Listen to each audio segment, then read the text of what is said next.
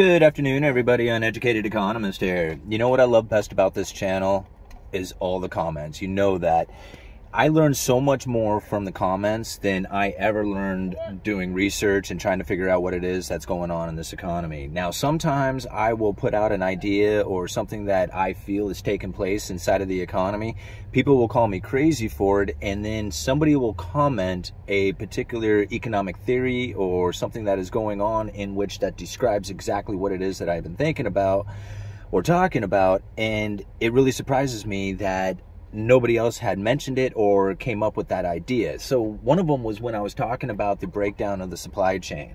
I was talking about lumber and how there was this huge shortage of lumber that was taking place, but then at the same time, all of a sudden you have a bunch of mills starting to go into production, and next thing you see is this production is now overwhelming the supply and the prices drop significantly. Well, when you see that happening, hey, what's happening, man?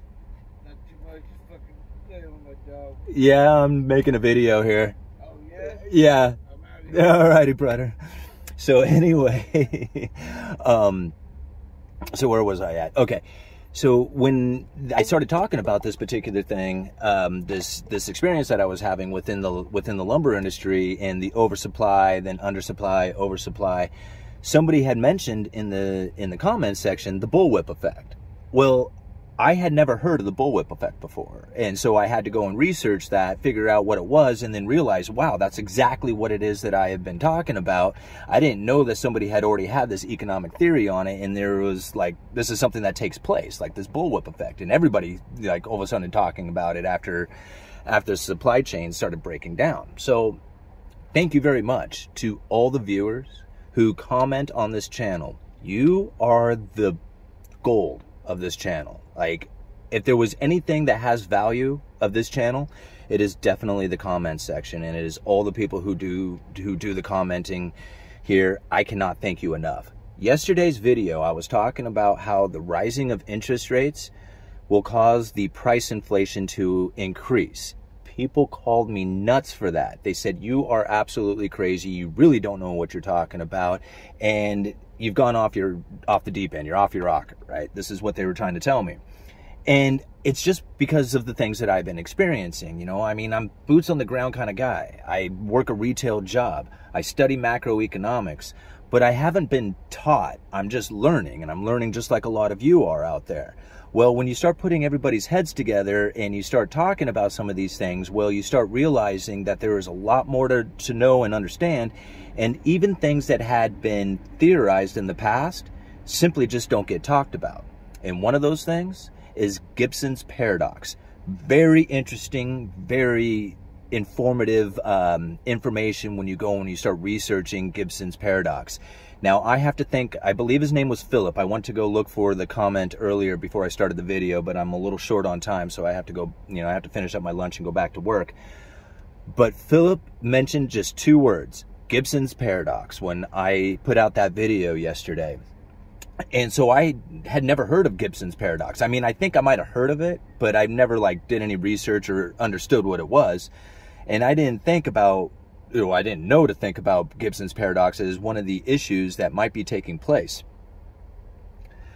I'm going to leave down in the description an excellent report or discussion or whatever it is coming from Gold Money.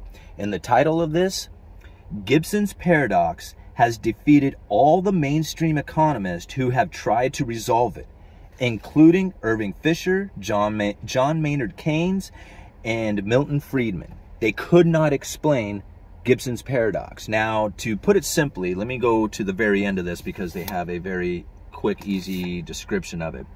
It says, let's see here. The explanation of Gibsons Paradox is at its simplest. Okay. If the prices of goods are expected to rise, then their time preference are bound to increase. And if they are expected to fall, their time preference are bound to fall. That is why interest rates correlate with price level.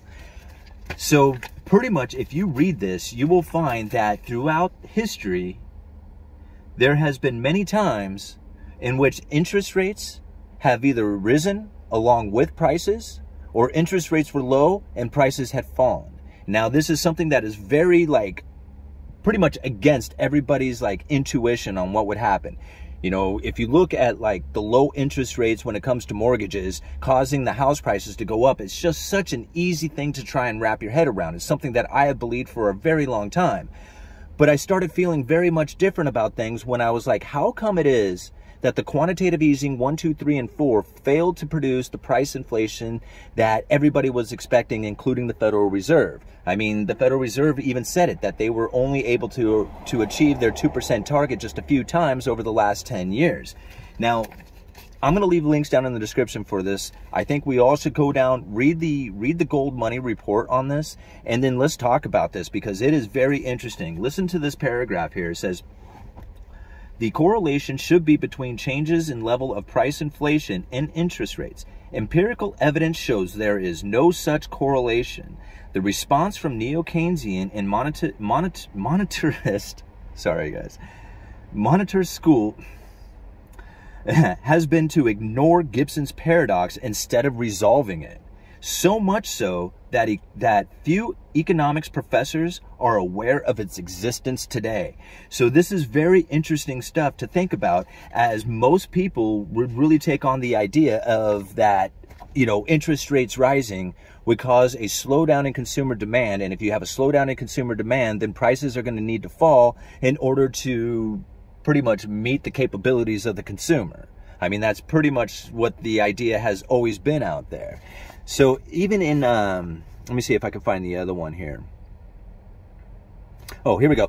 Gibson's Paradox is based on an economic observation made by British economist Alfred Herbert Gibson regarding the positive correlation between interest rates and wholesale price levels.